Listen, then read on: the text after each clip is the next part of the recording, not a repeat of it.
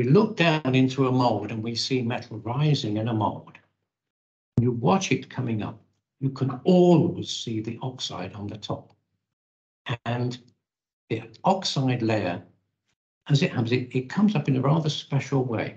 The oxide splits and moves to one side. And as it comes up, it reforms immediately and splits again, reforms. So it's continuously splitting so that that surface oxide becomes the skin of the casting. And so there's no oxide in the matrix of the casting. And that is a critical way to make good castings. And if only it were true of the normal way in which we make castings. Normally, nobody bothers to make castings this way.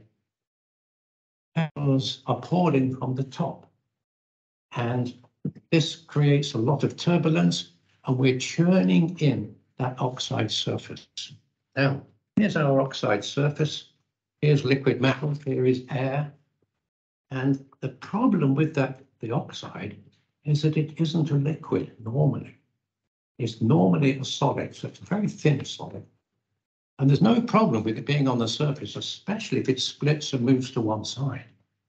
But if we pour from above, this tends to happen. And so we study this for just one moment. The top side is dry in the atmosphere and normally quite rough on an atomic scale, whereas the underside is in atomic contact with the liquid. So here you've got the matrix, and any reactions which could happen, like precipitates forming, could form under here without any problem because of the perfect link between the atoms. But if we now do this, and this goes off into the melt, we have a dry side to dry side contact with no bonding between these two. And so this is now a crack in the liquid.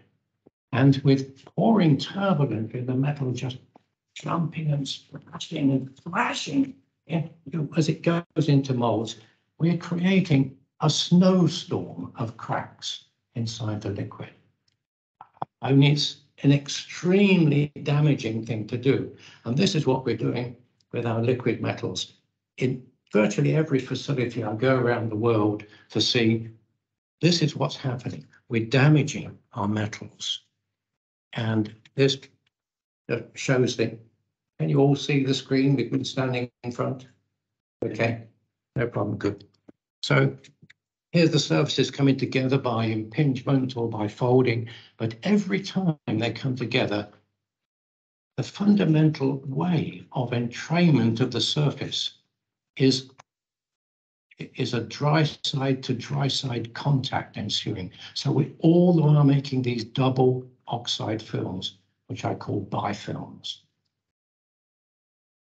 And here it is happening in the aluminium industry.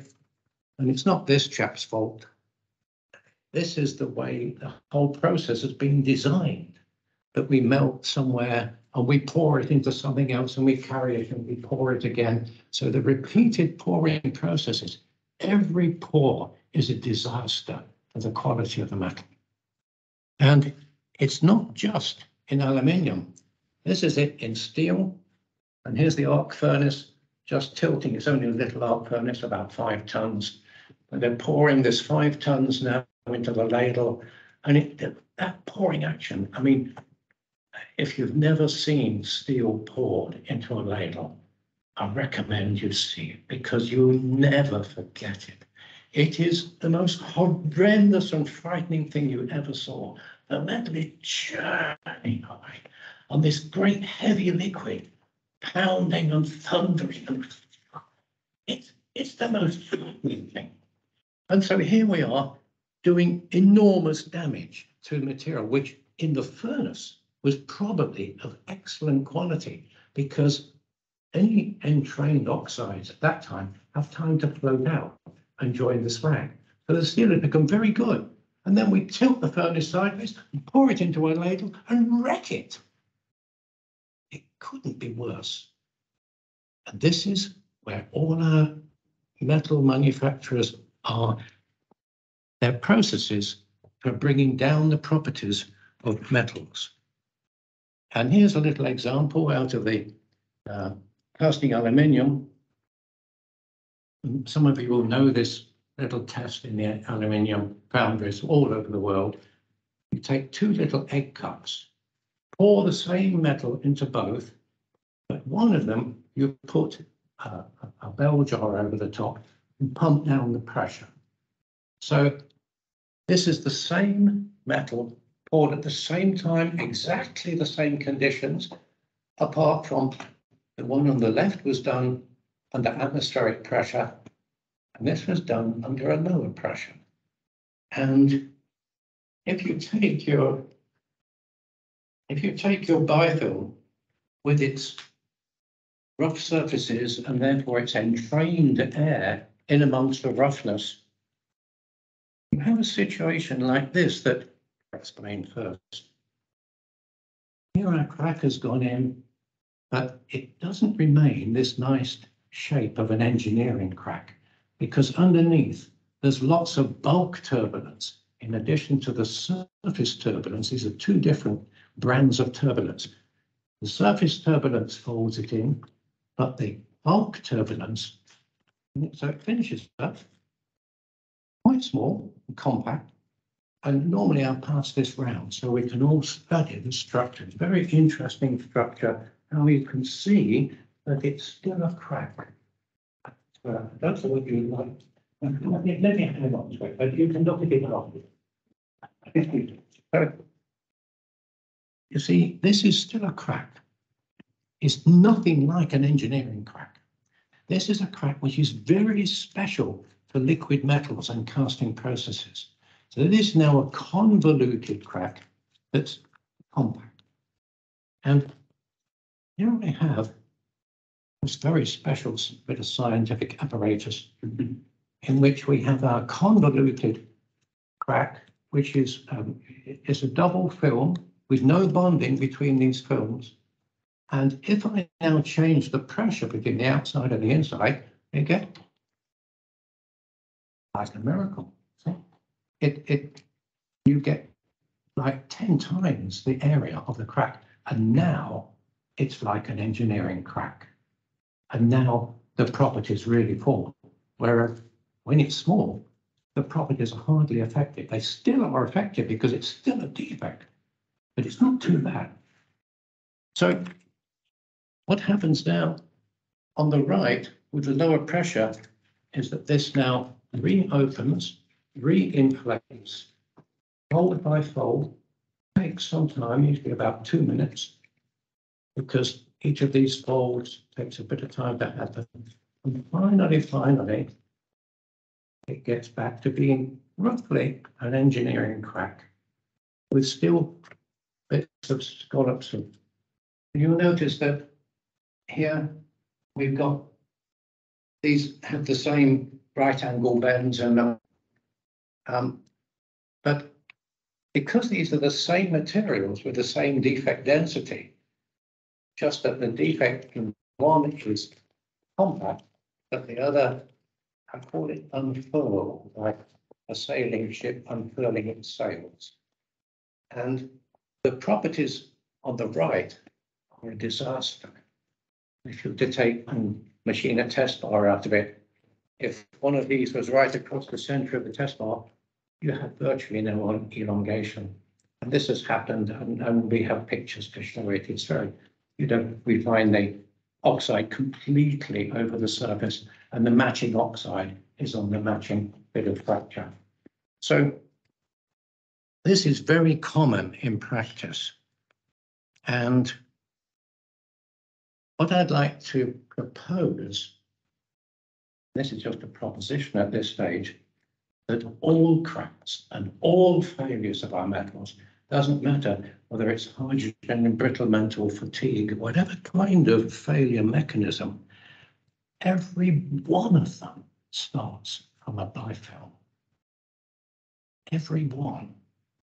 Now, there is a proposition, but I believe it to be true, because when you look into how metals can fail, how a crystal lattice can develop a crack? The answer is no, it can't. There is no mechanism. It's interesting. I was shocked when I came to that conclusion. Let me give you one example. The mechanism which everybody quotes and which I learned when I was doing my metallurgy as a student was that one of the certain mechanisms to develop a crack was the barrier to dislocation. So the dislocation pile up, and that if we kept piling dislocations up along a split plane, we'd open up a crack, and that would be the crack which caused failure. Huge amounts of research have been done on that.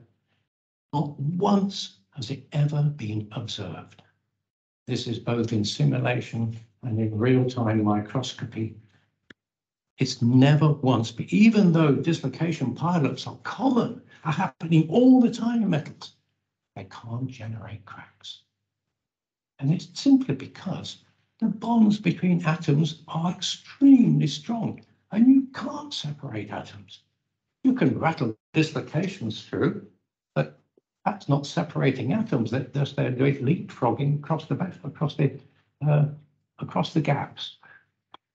So, and if you go to look at all the other mechanisms which are proposed, like vacancy concentration and all this sort of vacancy, precipitation and condensation, all these mechanisms have faults in them and have never actually been observed.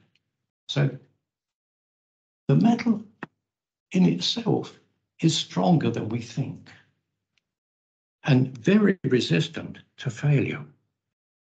And if we think just for a moment, this is the front of my book, I keep forgetting this. If we look at, say, a carbide in a grain boundary in a steel, very often they're seen to be cracked. And normal logic would tell us, okay, inclusion's there, you apply a, say, shear stress, and the shear test makes the crack. So we start with the inclusion, we have stress, then the crack. 1, 2, 3. That, in my view, is totally wrong. It's the other way around. The crack is there first. It's pre-existing. Okay? And the marvelous thing is, which probably none of us knew before, but I now have lots of evidence for, is that the inclusion forms on the crack.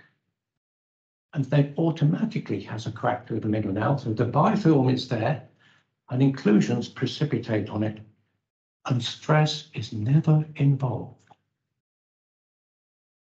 So all of the conclusion we reach is that the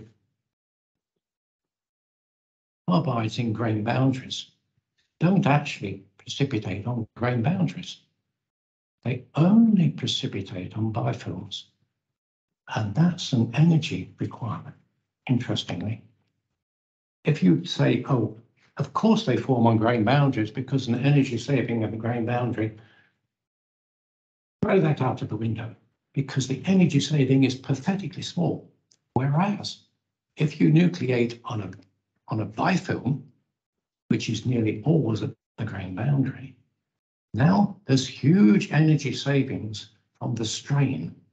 We save the strain energy of initiation of the inclusion and the growth, because as the inclusion nucleates and grows, there's a shape change and a volume change, and those would normally put out a plastic zone around it, which would cost it enormous energy, which normally it can't do in a perfect lattice. The energy is too high and won't allow the inclusion to precipitate. But on a bifilm, the inclusion can grow partly into the bifilm and elastically open and prise open the bifilm as the inclusion grows into it. And it doesn't need its big plastic zone anymore. So it saves all that plastic energy which gets rid of the strain by putting it into elastic opening of the bifilm. And we have evidence for this later. We'll get onto it. And here are bifilms onto which inclusions have formed, and this is again an aluminium alloy. I don't have equivalent pictures for steel, unfortunately, but you're a steel department, got lots of steels. I'm sure you could find some exactly like that. On the left, we've got alpha iron precipitates, which have grown around the compact bifilm simply because the alpha iron as a cubic lattice has such high symmetry, it can grow in any direction. So it goes all around this thing and holds it, fixes it in place, so it can't open. And this is why the alpha iron is quite a good precipitator to have, as opposed to beta iron, this long thing here, which if that forms and starts to form on a bifilm, and when the metal first comes into the mold, the bifilms are always like this because of the turbulence of filling. And now, when we nucleate and grow our beta iron, which is a monoclinic lattice, it grows as a plane, and as it grows, it straightens. So now we have absolutely straight and beautifully opened up engineering cracks, which you see here, which really bring down the properties. And this is why iron is such a bad impurity in aluminium alloys, because it permits the bifilms to open. In fact, drives the bifilms to open to bring down the properties. Whereas if we have manganese, we promote the alpha iron cubic lattice, which doesn't open them, grows around them and seals them. So now the properties remain fairly high. Still not very good, because the bifilms are there anyway. So here we are with our steels. These are the fish eyes. Any of you seen fish eyes? I mean, they're actually fairly common. And they're nearly always on all sorts of fracture surfaces. And our friend Murakami, in his wonderful book on fatigue, is fascinated by fish eyes, which he talks about a lot, but he has no explanation for them. And my explanation is what I've already mentioned to you, that the inclusion forms like a carbide forms on the bifilm and then opens it. So it pries it open by growing into it to get rid of the strain it needs in order to be able to grow with fairly low energy. And so the thing opens like a discus, or like a bell tent, as it were, with a single prop in the center. And this, as the thing grows, the discus grows in outwards. And so on both sides of a new fracture surface, now as the fracture comes along, it goes through the center of the discus, finds the inclusion in the center, but carries on. And here we are with fish eyes in I don't know what steel this is, because it's such an old piece of work, but they're such beautiful fish eyes that I thought I like to show them. But there are plenty of other examples to be seen. These are some recent research showing the very symmetrical features of fish eyes, and this little region around here very often has a mirror smoothness, and again, all these things are difficult to explain unless you're opening a bifilm where you expect to see a mirror smoothness like that, and you can often see that. And say lots of people have done lots of research on fish eyes, But as far as I know, what I've just told you is the only explanation which fits all of the facts. Okay. That's a little overview of some of the thinking behind bifilms and what they can do for us. What I'd like to talk to you about is, just for a moment, is the steel making and the steel casting process, and why and how the bifilms arrive in the horrendous way which they do. And normally, if you want a special steel and you're only wanting a few tons of it, and this is still pretty common in the industry, you can't have it continuously cast.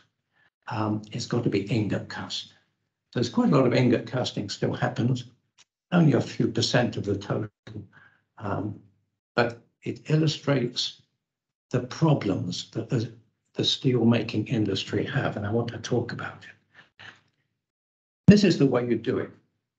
Your ladle comes over, here's our ladle, and you open the stopper, and the metal pulls straight in, and this is churns around here, and it would not be a worse way of casting.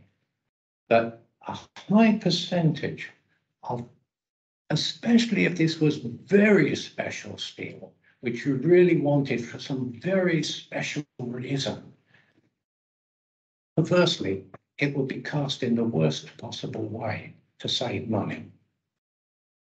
Now, the steelmakers think they're doing us a favour by putting in a bottom pouring system. And this is at least as bad. Because what no one seems to worry about is that this conical basin here, which is used all over the world in every kind of casting situation, couldn't be worse. People are pouring into conical basins. What's the problem with that? Anybody know? Let me tell you. It works as a Venturi accelerator or a Venturi pump. So as the steel rushes in, it pulls in air and pulls in even more air than the steel. So what goes down that filling tube, there's more air goes down than steel is going down. And it's all churning together. I need to show you that. But just before, I need to show you the solution. It's called contact pouring. So you don't leave this open here. We connect straight up. So the system is sealed. We raise the stopper. No bubbles get into this flow. And the ingot you get is totally different with completely different properties. This has fantastically good properties, particularly good elongation and good toughness. And wherever I go in the world now, the first thing I do when I walk into any kind of foundry or steel shop, I say, you must install contact pouring. And they give all sorts of reasons why they can't do it. I say, for God's sake, do it, because it's so important. Now, let me show you something else before we look at our video. Just in case you don't believe me, I've got my simulated ingot here. There it is. This is my empty ingot before I put my simulated steel into it. And I'm going to put into it one simulated lung full of liquid steel from John Campbell's lung. Okay, see what quantity of liquid steel I might have in there. So here goes. This is a contact pour now. This business of entraining the air and putting it down with the steel is a key thing, which this is a water model which a dear crowd of this foundry, Furness and White in Sheffield. I've worked with them for many years, and they got fed up with me talking about contact pour, which they didn't believe. And so they set up this water model there at their foundry and poured it themselves and took this video. So this is a video in which we'll see the conical basin, and we'll see the liquid pouring straight down the center, and we'll see the entrainment of bubbles. So let's, hold on, that's it. Okay, we're now looking at the mold. This is about, there are two entrances into the mold, which would bring in the, say, liquid steel. This is a steel foundry. Right. Okay. Here we are. This is the conical basin. There's the, and here's the mix. Now look at that. It's horrendous. What we haven't talked about is bubble damage. We haven't got time today to talk about these niceties. There's more air going through the system. Here it is bubbling up through the ingates. And every one of those bubbles is highly damaging. It leaves a trail of oxide behind it, which are called bubble trails.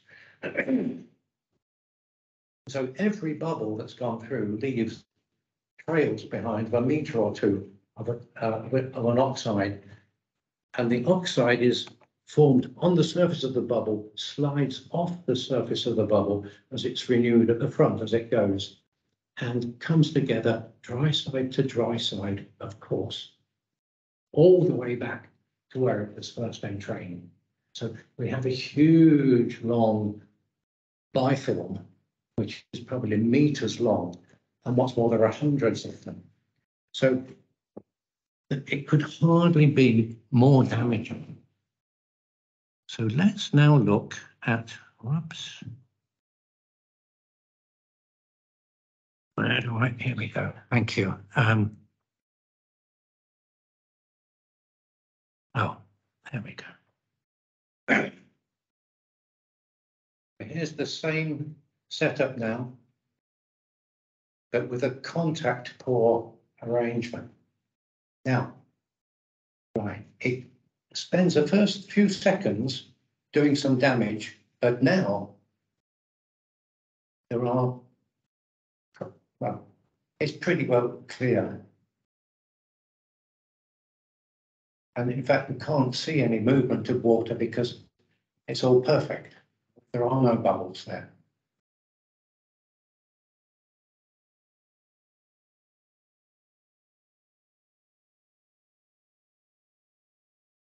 Yeah. Now the situation is losing pressure. Maybe some bubbles are arriving. Most of that water is on the outside. It's a leak. Right, and now you see bubbles coming through as it finishes.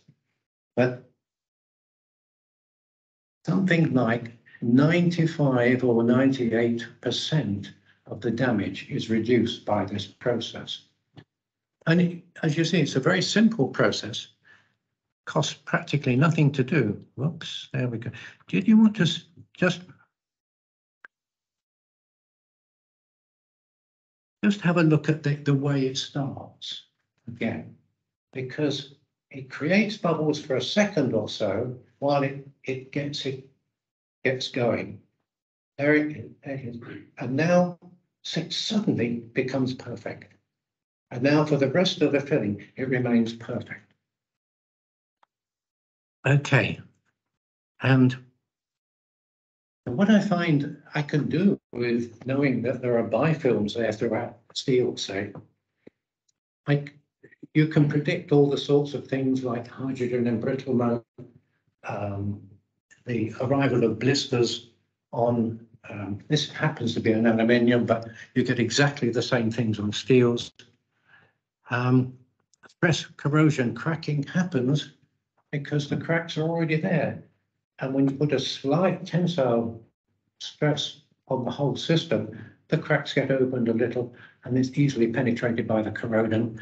And so all these sorts of things, hydrogen embrittlement, slightly more complicated. And again, we've got the cracks pre-existing almost as a lattice throughout the metal.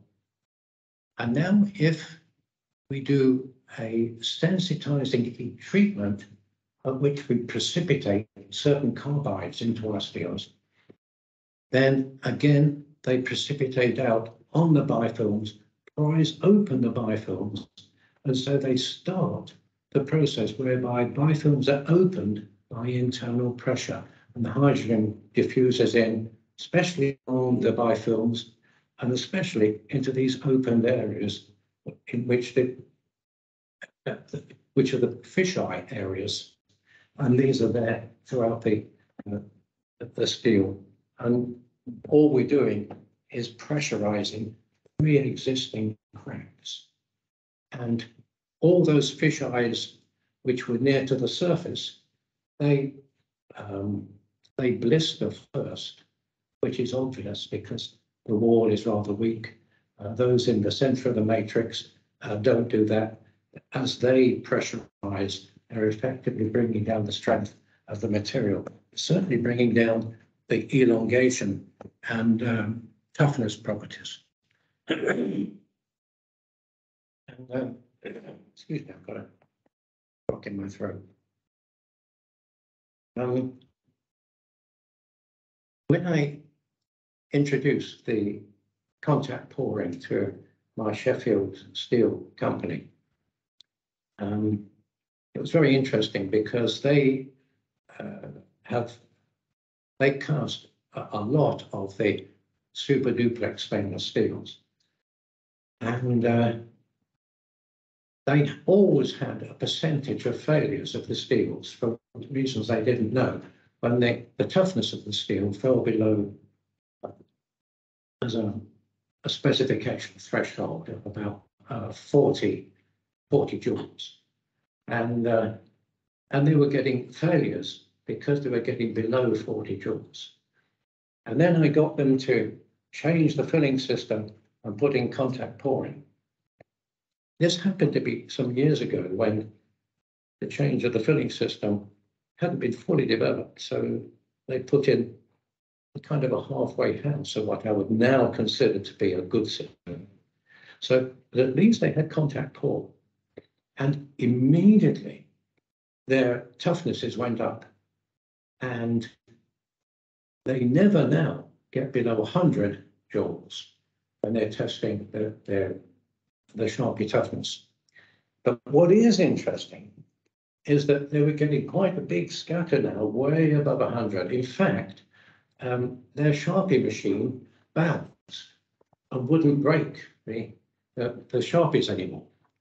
And they had to upgrade their Sharpie machine from a 300 limit up to 450 in order to be able to break their Sharpie specimens anymore. So, and this simple act of putting in the contact pour and improving the running system was helpful. What makes me furious about this foundry, and I tell them every time I go to see them, I say, but why don't you put in a really good filling system and then really get some good toughness in your steels? Well, and the answer is, we've done it, and it's good enough. We don't want to do any more because we'd have to train all the staff again to make a new running system. And the first load of training was so difficult, we don't want to redo it. So they've got a half-developed running system instead of a fully developed running system. And that's where they are, and they're not going to change. But they're already shifted their toughness results of their steels way, way beyond what they need, and they just say, we're not going to do any more because we're already fulfilling all our orders without problems. We don't need to spend money or spend time and trouble training up our operators to make better systems. So it's very frustrating for me. I'd love to know. I think, for instance, they would find their Sharpie test pieces wouldn't break again with the new machine, and they'd have to build an even bigger machine to break their Sharpies. Or maybe the Sharpies would never break, and that is a possibility. They could bend, but never fracture, because they couldn't initiate a fracture. Now, there's a thought, which I hadn't thought before, but I think is probably true. Claire, I hope you're not despairing of all these tired slaves, you know. But I have plenty of questions, but in defense of my position, I have to say to you, these are things I experience on the shop floor. This is a reality. This is what people are finding.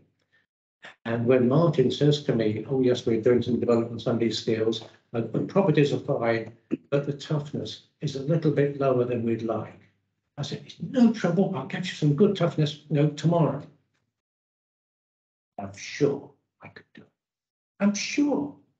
I mean, this is what I do every day when I walk into foundries. The toughness goes up automatically.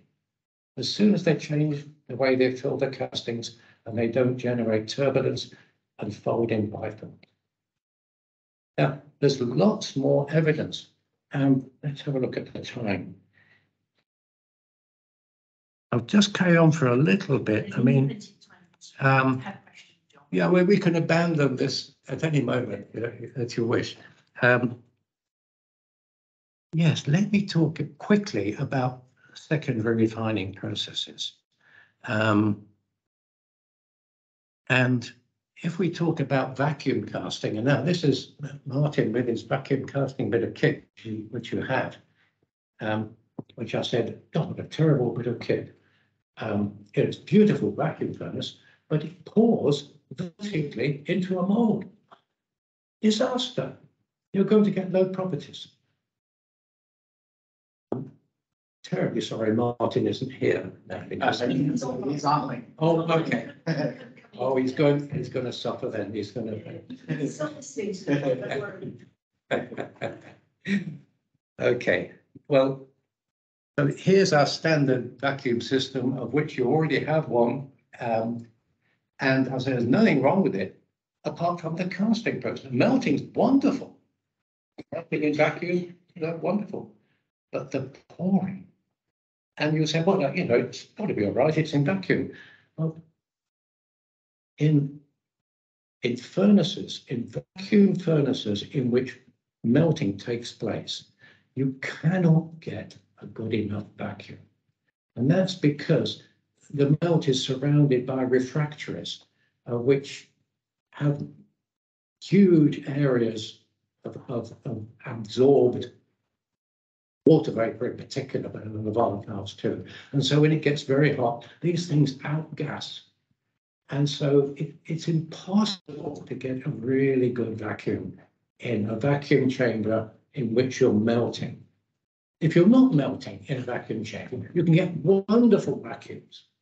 But as soon as you melt with the refractories around to keep the thing hot, it's practically impossible. And I mean, I've never seen it done. I think Rolls-Royce are persuading themselves that they've done it recently, but I'm not sure. I congratulate them if they have. But anyway, in general, this is a real problem. And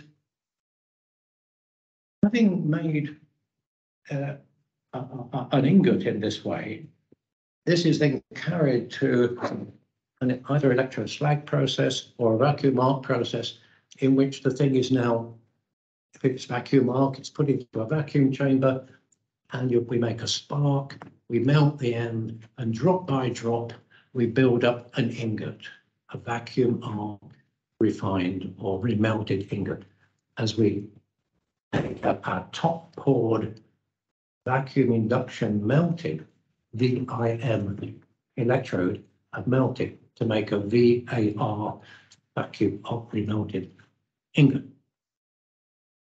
And I mean, these processes are so simple. Here's our electrode made by vertical pouring. So I'm worried that it's full of cracks, but we are melting it drop by drop to make an ingot. And these are the world's most expensive steels and nickel-based alloys and titanium alloys. And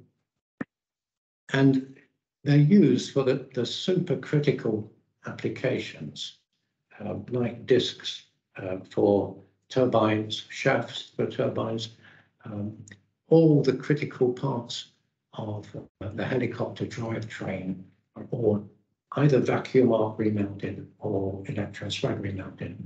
And the preponderance is vacuum arc. And you would think with such a simple process, what could go wrong? Yeah, should make something perfect. Well, it would make something perfect if the electrode wasn't full of cracks. And that is a disaster for the process. And what happens now with the electrode full of cracks is that the current, as it comes down, now has to follow a path through the cracks somehow.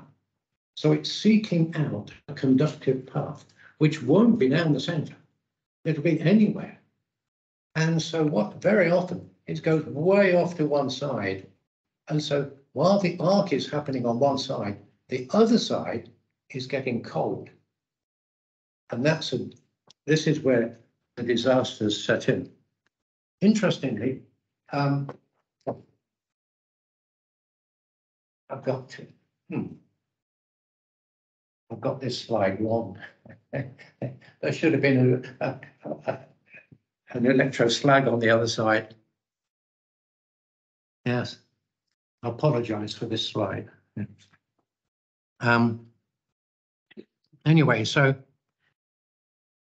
I'm going to make out the case that, in fact, the vacuum arc remelted steel is dangerous steel, unfortunately. So here's our process. And what's happening now when the arc moves off center is that the liquid pool moves off center, and this starts to go solid now. And it makes what we call a shelf. These things are observed in vacuum arc furnaces, that the shelves build out here. And now, as the liquid rises here with the droplets coming in and starts to flood over the solid shelf, it happens in this special way that the shelf is sitting there in this atmosphere and getting an oxide. And now we've got a liquid which now starts to roll over the shelf to progress. And it's laying down its oxide on this first oxide like a tank track as it moves forward. And so now we're generating a double oxide, a crack. And what's more, this is a huge crack. It could be over half of the ingot nearly. And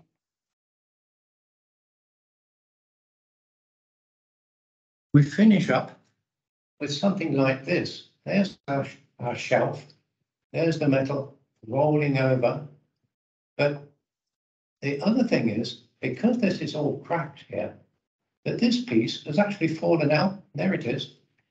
It's fallen into the melt prematurely. So this is not refined or remelted now. And as it falls through the surface, it carries the surface oxide with it as a kind of a wrapping. What happened here is our melt, and the droplet, or let's say this is now about to fall in, a solid piece, and as it falls in, it wraps up the oxide and carries the oxide in with it. So this has its own oxide all around it, goes in and gets a second oxide wrapped around it. So it's a bifilm now, all wrapped around. This is three-dimensional crack now as a major defect in the ingot. And these are the white spots. This is a famous feature of vacuum arc ingots, that they're sprinkled. When you cut through the center and do an etch, the microstructure is sprinkled with white spots of different sizes. Now, this one fell in and fell into the liquid, but this one didn't. Came out of here, fell down, and has fallen on a shelf. So now it can sit here for 2 or 3 minutes while it gets a really thick oxide. And so finally, when the shelf melts, this comes over the top and envelops it all, and it all falls in. This very, very thick oxide creates what the industry calls a dirty white spot. It really is very, very damaging. And so we've got white spots. That will be a white spot. This will be a dirty white spot. And we've got the rolling over here of the shelf, leaving cracks and bifilms right the way through the system. I mean, the whole thing is full of defects. What's more, when the arc moves over here, the crown, which is this splattered region here, can melt at the bottom and that can fall in. That makes another big crown defect. The material is full of major defects. And I knew that right back in the 1960s, when I first went to work in the steel industry, and we had a vacuum arc machine and an electroslag machine, both in our same lab, and we'd melt the same metal in the two of them. And the electroslag ingot, we'd have that out. This was a difficult alloy called wasp alloy, a nickel-based alloy. No, yeah, it's still used quite a lot. And the electroslag ingot would go into the forge, would forge like butter. Beautiful. The vacuum arc ingot, we take that out, put that in the forge, would break, fracture the first stroke of the forge. That was back in the 1960s, and the situation hasn't changed. If you don't machine off the surface cracks, it cracks every time it goes into the forge or for rolling. And what's more, these things are say may used for turbine discs for aircraft, and there had been, since vacuum arc started back in those 1950s and 60s, there have been 600 failures of turbines as a result only of the disc failing. This is not counting shafts and turbine blades or anything else, but only of the discs exploding under the centrifugal forces, and which are found when they're covered in the oxides from the casting process. So here we have a process which would not be more misunderstood nor misapplied. And it makes me feel ashamed as a metallurgist to think that here we are manufacturing goods which should have been shut down half a century ago, and we're still making them. In fact, when I go to say to people, and I talk to people making these things, to manufacturers, and say, look, these things are dangerous. We shouldn't be doing it. Oh, but we're making too much money, which they are.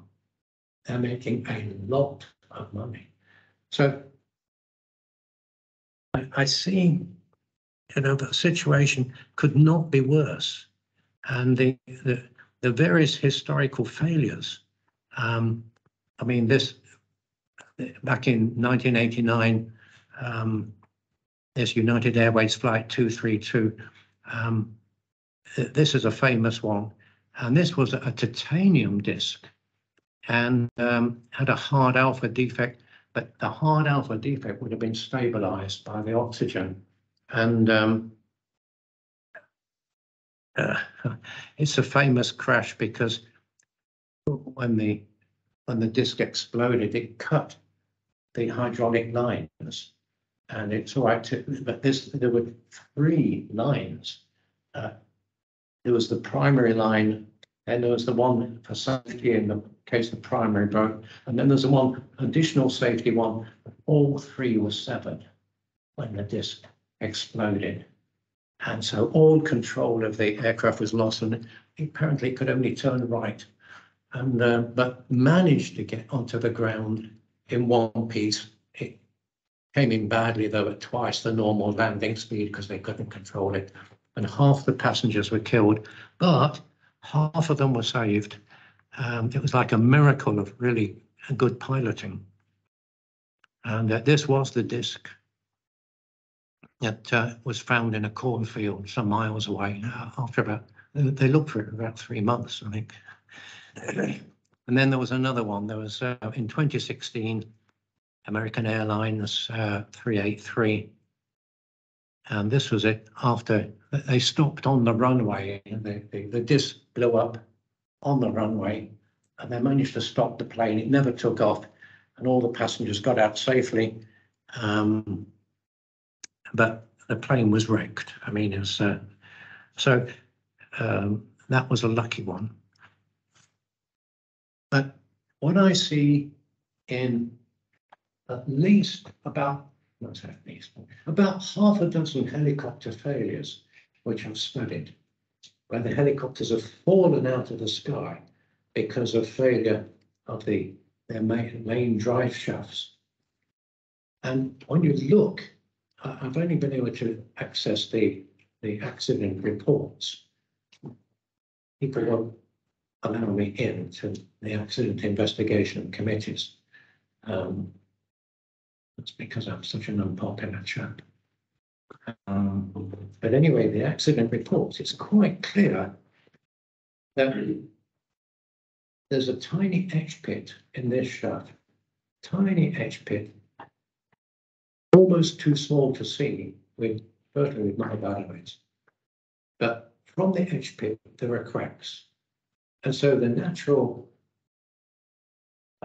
interpretation is, well, okay, there's been corrosion, you have an etch pit, therefore it's a stress raiser, and that has caused fatigue cracks to move out. And for those fatigue cracks to eventually cause total failure and the downing of the aircraft. Well, sorry, but I think that's completely wrong.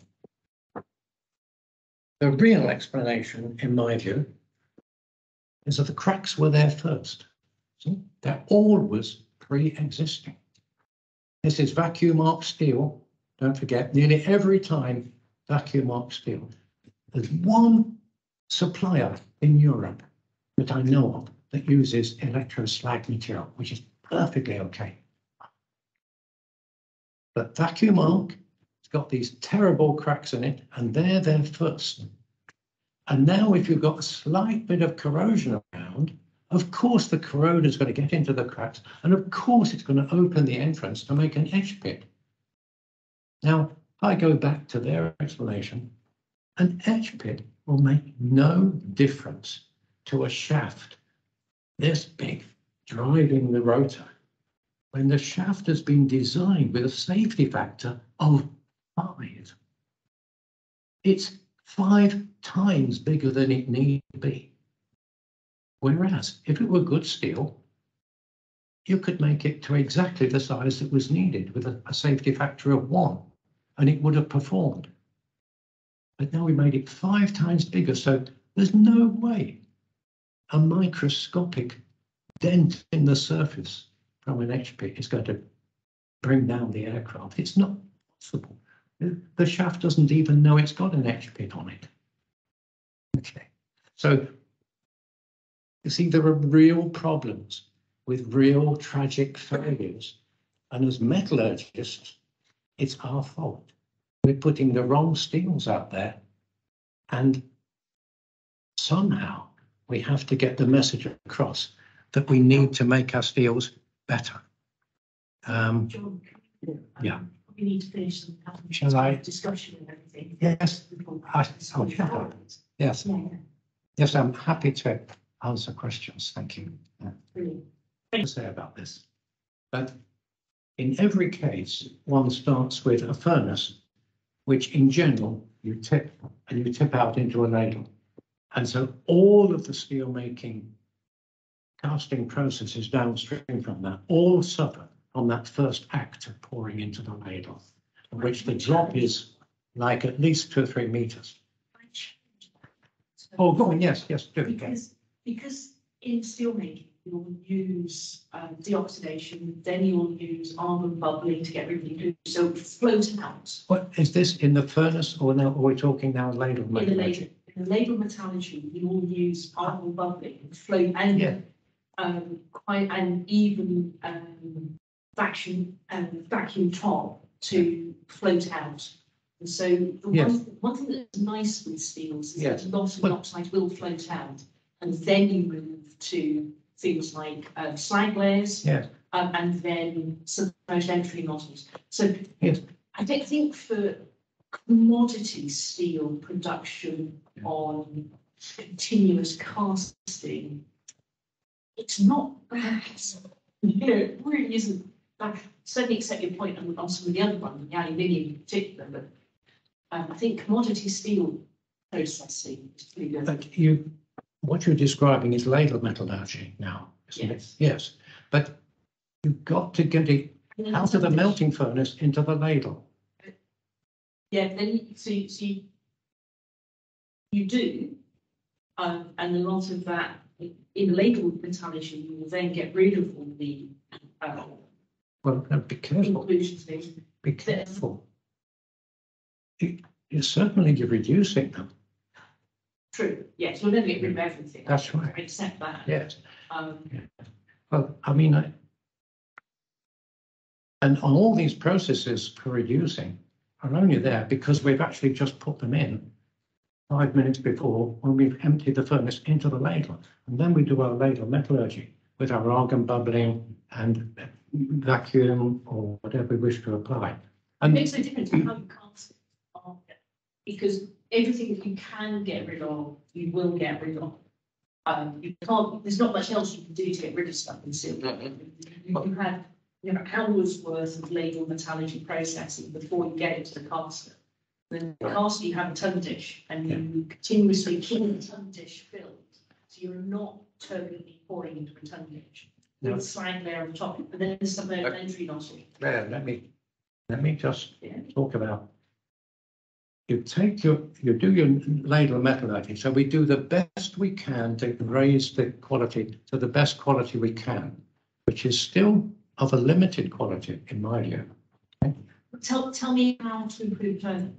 How would you improve it in the ladle before you even get to the caster? Well, wait a minute, hear me out. Okay. You take the ladle, which is at this moment as good as we can get it, and it goes up and it sits on top of the casting machine. Now, I have worked on a continuous caster. So I do know what I'm talking about. The stopper's open and it falls into a launder. Now, that falling process is quite damaging. Now, having said that, there's only a limited amount you can do to reduce the damage, but it's not done well. And then there's the SEM, the submerged entry nozzle, which goes into the mold from the end of the launder. I've never seen one designed correctly. They're uniform tubes with some kind of holes at the bottom, designed in different ways to spread the liquid around, depending on whether you're making slabs or ingots or rounds or whatever. But the fact it's a uniform tube, I think, for God's sake, metal flows under gravity and it accelerates. You can't possibly use a uniform tube and hope to get away with it. And sure enough, you know, you've even got argon added at that point. All these dreadful things are happening which need not happen. And the SCN could be designed to be tapered to follow the tapering of the stream. In fact, I would over taper it just slightly, which is what I do with my castings on the shop floor when I'm making shaped castings. And what's more, then you get zero entrainment of air. Whereas at the moment, the SEM is entraining, well, there's argon put in at the top in the hope to make sure that argon goes into the metal.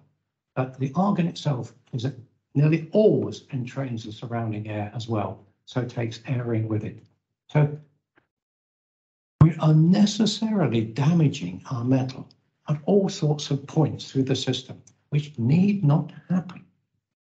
This is why you need some good people to get out there and say, let's sort out these little problems and get some good steel for a change. I've got all your chaps around here. You know, they've got a job.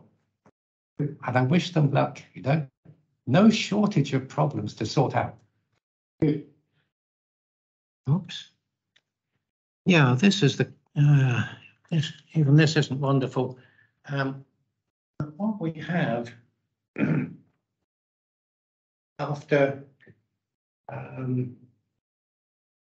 being loaded with hydrogen, and the properties are falling, we've got hydrogen embrittlement on this side. This was before hydrogen, this is after. This is our friend Emilio, who you will know. And how do you explain these boundaries and these what would appear to be the cleavage?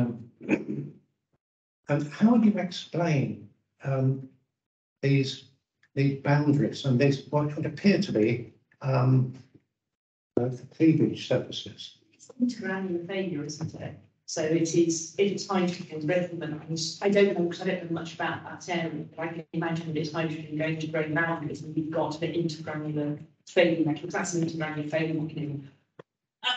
The rationale for what's causing it all, that's not something that I know. Well, it would be very unlikely for a grain boundary to fail because once again, you've got atom to atom perfection. No, we do. We get. I don't know. You get intergranular failure if you have sulfur. I know you appear to get intergranular failure. We've all lived with all our lives. Yes. And the boundary does appear to fail. But I'm saying this is only the appearance. In fact, there is a bifilm there, and the bifilm comes apart because that's what we do. The boundary fails. I don't disagree with you. When you've got the PAGs, prior austenite grain boundaries, which are very stable throughout all the subsequent crystallographic transformations that happen. But the boundaries and the PAGs stay in place, and things continue to happen on PAGs all the way down. I'm sure it's because the PAGs are there on bifilms. And the bifilms are there and they're causing precipitates and they're stable in the structure. If you go through delta ferrite, austenite, alpha ferrite transformation, you then got to go back to whether the bifilms will be there in the delta ferrite. If you've got reconstructive transformations of austenite to alpha ferrite, you don't tend to see such a carryover of prior austenite. You do with martensite variants, but less so the reconstructive transformation.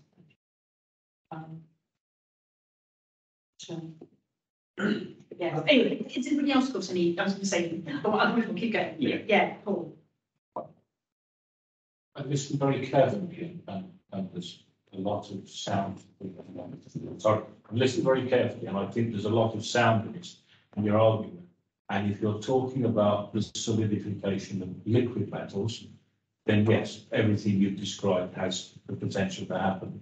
a lot of what Claire's been talking about is solid state transformation, and the grain, the biofilm, if it's present, is trapped within the solid envelope. But the one thing that I've thought about, if you go back to turbine blades and you convert the material to a single crystal, have you tried looking at some of this material that you think is contaminated with the biofilms after it's been converted to a single crystal? Because in effect, the single crystal conversion should allow the elimination of the biofilm as the molten front is pushed down through the system.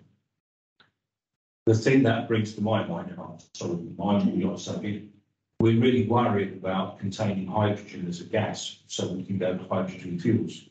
If we made our tanks that we want to keep the hydrogen into single crystal items, we will have eliminated the problems you're dealing with. You've jumped ahead too far. Sorry. Let's look at the problems. What happens when you're taking your nickel-based superalloy, and if you just allow it to solidify as a polycrystal, because it's been poured rather badly, and because it's made from material which was oxidized on its surface, there's a history of bifilms coming through the processing of the material, which arise in the furnace where you're melting the metal for its final pour into the mold. And so if now we just do an ordinary pour into an ordinary mold and let it go solid as a polycrystal, the bifilms are there swimming around and the grains are nucleating here and there and growing, and they push the bifilms. They can't grow through them because there's the air layer or vacuum layer between the two.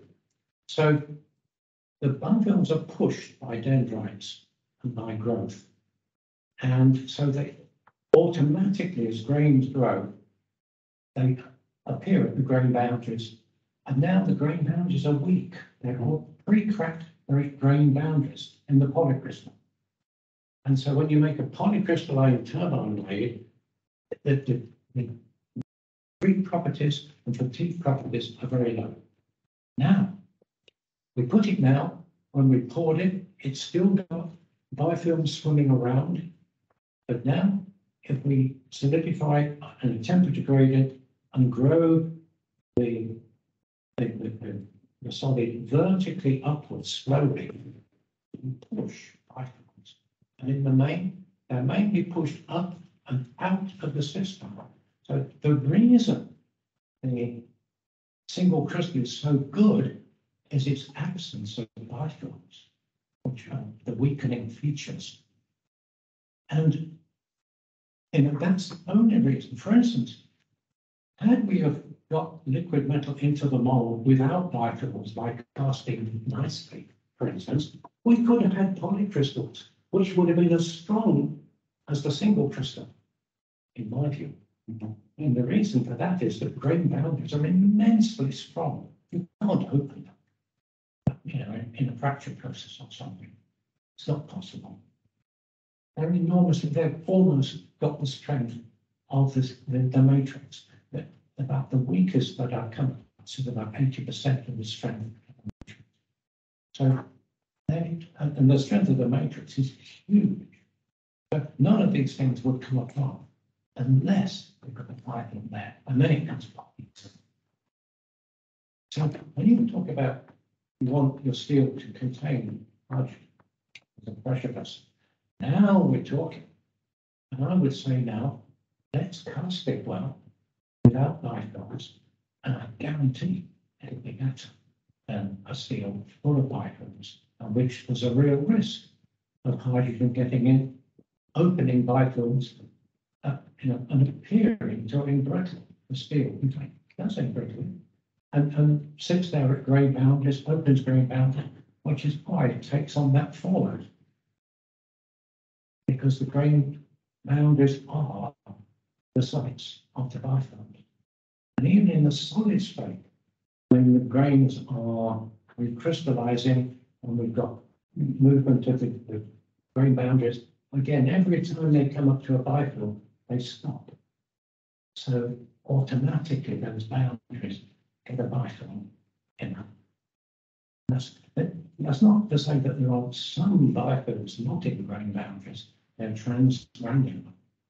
And again, the way the casting is solidified, whether the grains grow in or whether the grains are equiax, one gives you transgranular, and the other gives you intergranular. So,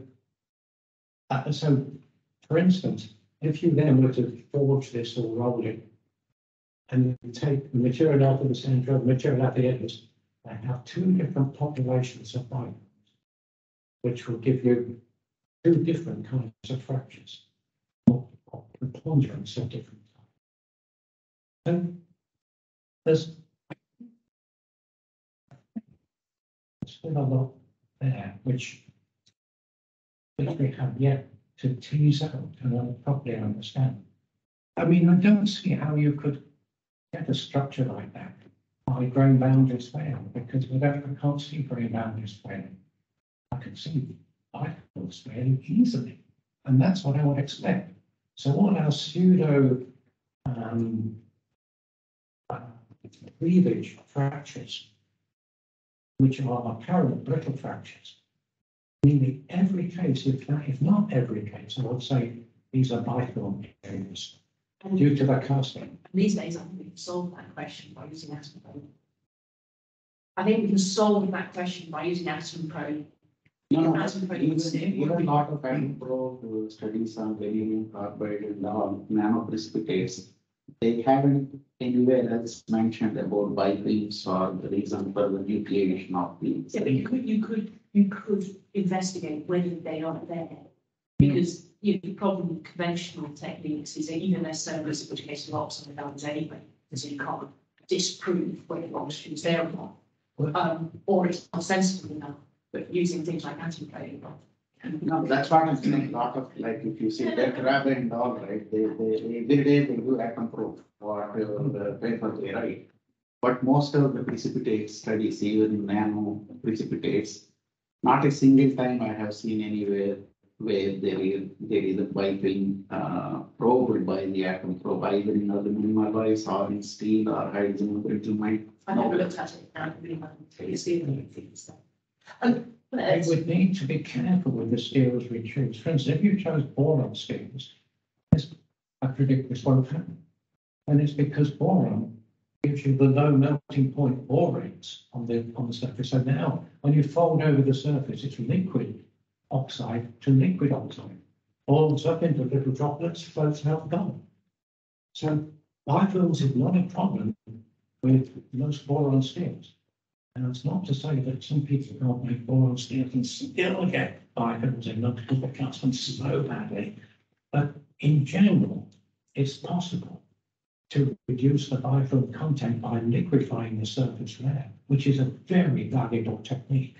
And it does happen in certain steels, especially like boron steels. So, don't choose a boron steel and then hope to look for bifilms because they won't be there. Other things, for instance, when they take nickel-based superalloys, and I did get the chance of having a good SEM on the surface of a fracture, I couldn't find any metal.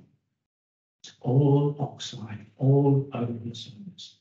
I mean, and what's more, it wasn't oxide that had grown after the fracture. I mean, this is folded and double folded and rocked up. It's clearly a bifilm and clearly formed on the liquid.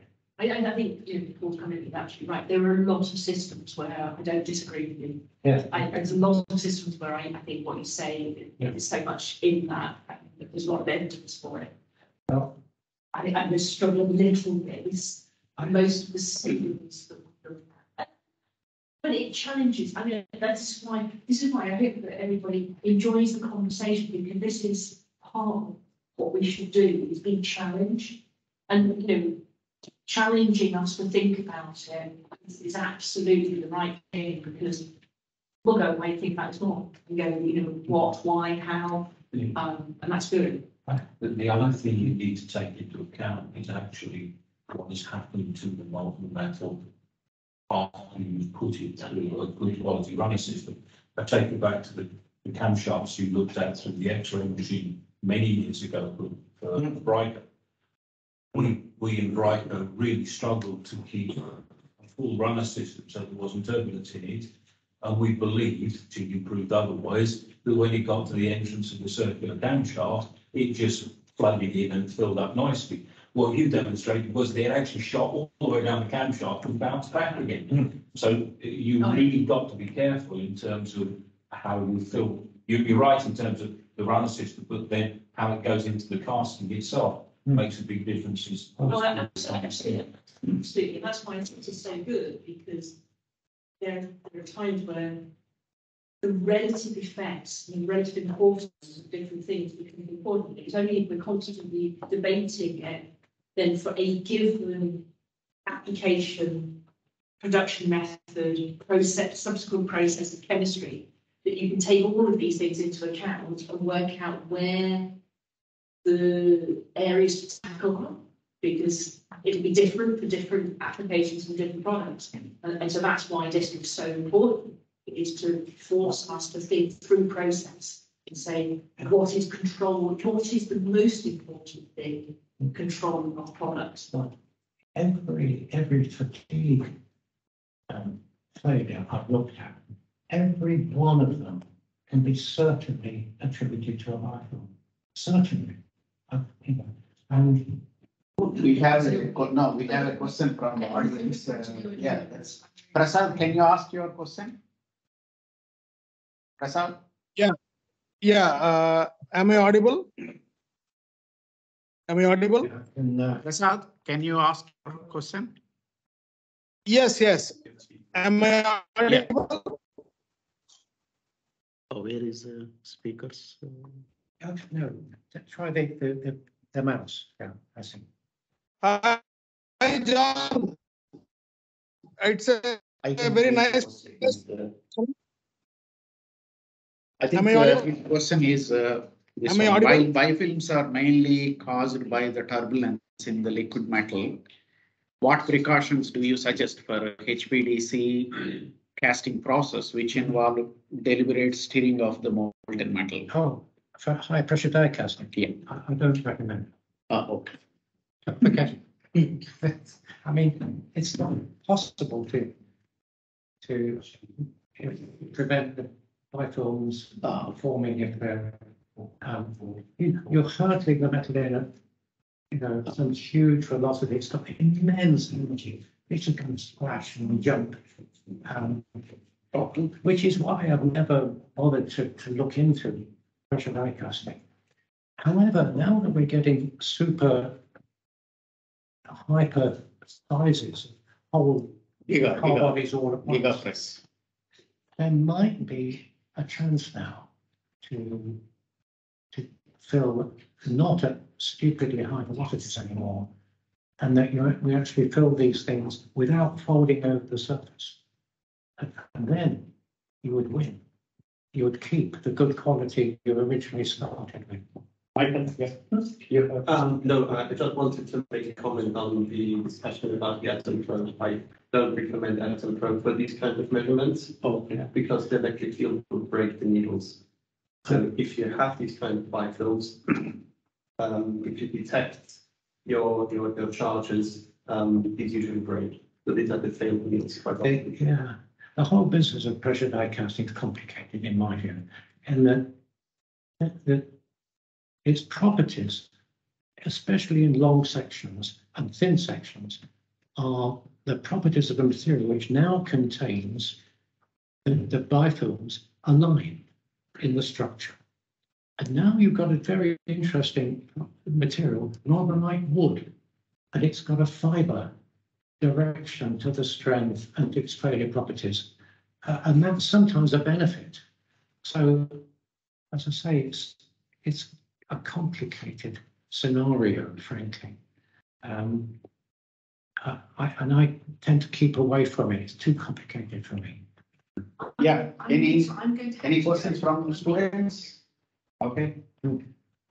Yeah, please, yeah, please. Can I just say, Yeah, yeah. I'm so really sorry, John, I've got to go for the No meeting. problem. You're But busy. Really appreciate it, John. Okay, well, As always, yes, well, please. yes, I was Thanks. delighted you could come, thank you. Yeah, thank you ever so much. I'm just really sorry.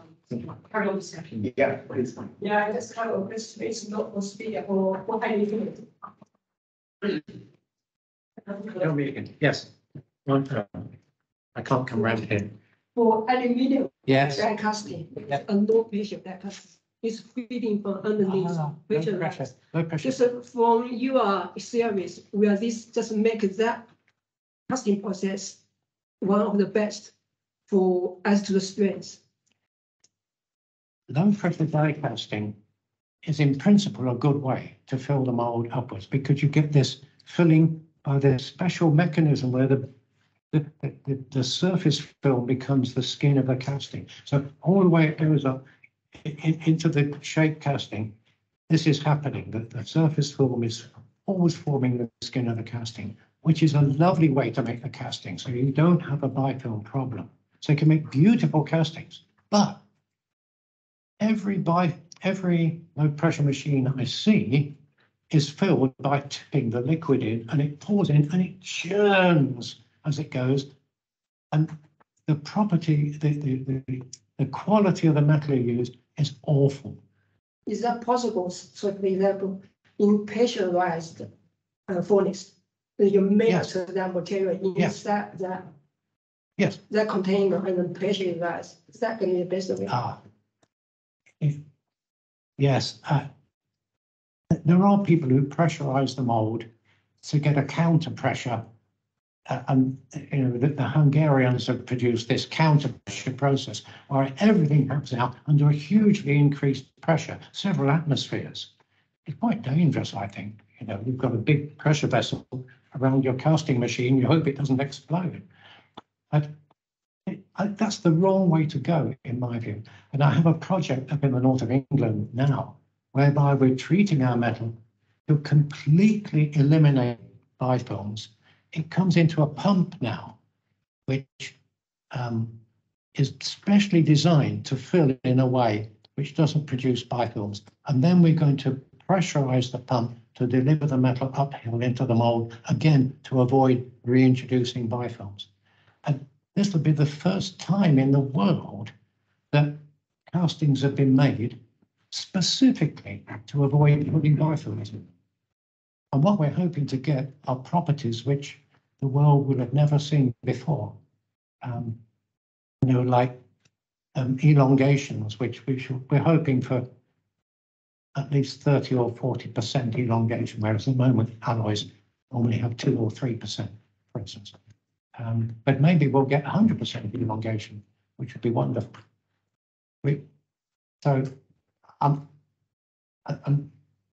The liquid metal is going to be put in our casting machine.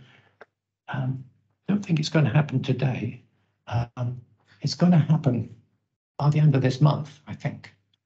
Okay. So watch this space. I think we're about to make history. We'll see. All right. Sounds good. Okay, thank you. If no more further questions, I once again thank Professor John Campbell